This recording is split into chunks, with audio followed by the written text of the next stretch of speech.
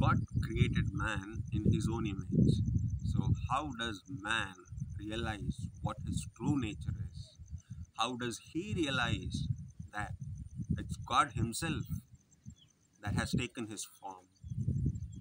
And to do that, ancient Indians had devised a strategy, a route to be taken by a normal human being. A normal human birth was considered the birth of a pashu, an animal. He lives, eats, and does the daily activities that any animal would do.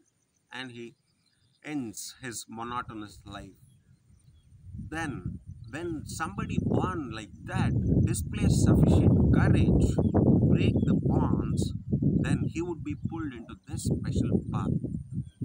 path called the Adi Marga. Anybody who follows this path becomes the Adi Yogi. He becomes one with the Absolute. So, to follow this path, what are the 8 bondages that you must break? That is what we'll be discussing. And what does it take? It takes a lot of courage.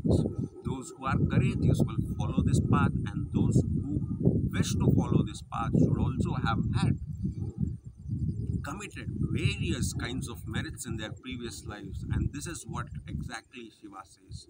But this has been kept as a lateral path, not practiced in the open and not spoken with the public. Why was that so? Because of the social circumstances, it was designated to be so.